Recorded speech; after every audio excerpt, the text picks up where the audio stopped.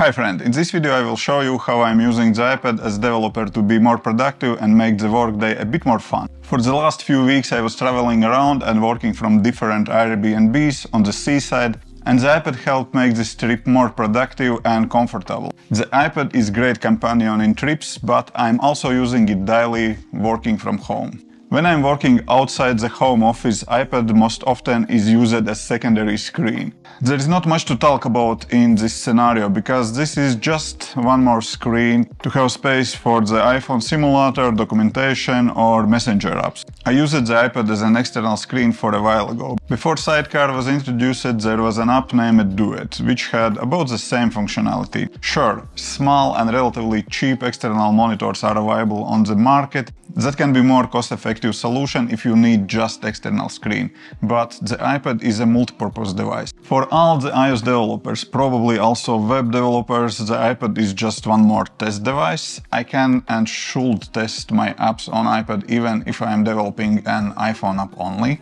The Apple review team loves to test all the apps on iPads and reject them if found any issues. But what about programming on iPad? Yes, it is kind of possible. I even developed an app from start to finish on the iPad. I have a video about that project, check it out if you are interested. In short, Swift playgrounds are great for starting learning programming or building small prototype apps, but it is not supposed to replace Xcode. Playgrounds have too many limitations to be used for bigger projects. My favorite use case for iPad is staying in iPadOS while I'm sharing the keyboard and mouse from the Mac. In case you didn't hear about universal control, you can switch between iPad and Mac seamlessly and drag and drop files between them. As you may notice, I'm pretty active on social networks. Usually I edit photos and videos on the Mac, but then I post them from iPad.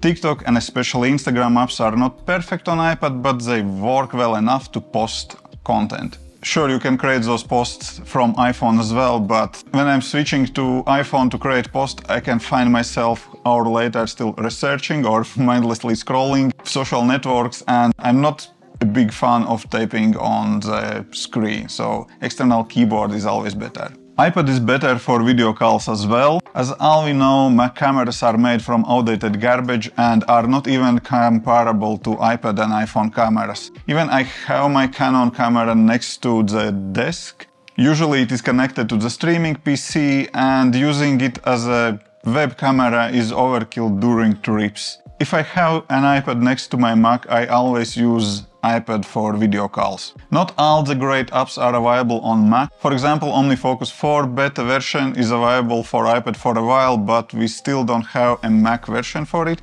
so I keep it on separate screen on my iPad.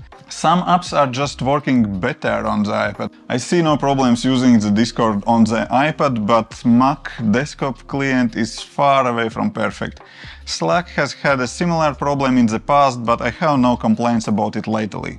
I like to make handwritten notes, but I do not do hourly planning for the day consistently. But when I do, I want to write the plan down on iPad. Sure, paper notebooks works as well, and I like to use them, but I can't justify taking a notebook on a trip just for day planning.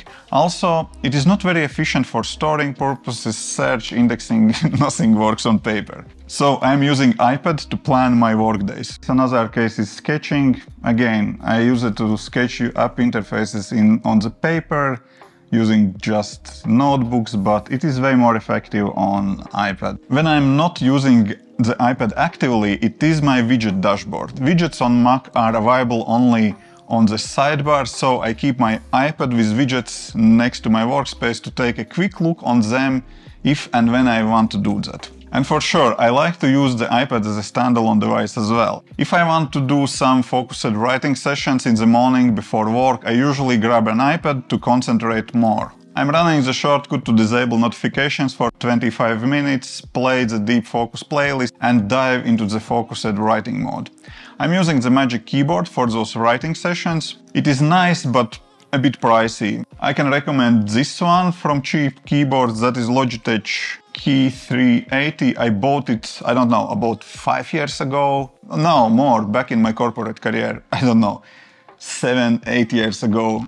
It's quite old, still works, no problems at all. It works from 2 batteries and I changed them once. But any Bluetooth keyboard will work. I'm currently testing this one, Slim Combo M-Key 470. Let me know. If you would like to hear my opinion on this one, I will do video review, but that is for my daughter. Keyboard is important to have in my opinion, because if I'm not doing writing with Apple Pen, or sketching or maybe photo editing, then it is writing on keyboard, using it with keyboard. So in my opinion, keyboard is must-have with it. Also, iPad is my favorite ebook reader. The Kindle is nice, but the iPad will be better choice if you are reading many technical books with code examples, diagrams, or PDFs with illustrations or comic books. Also, I like highlighting features. I'm making summaries after book reading.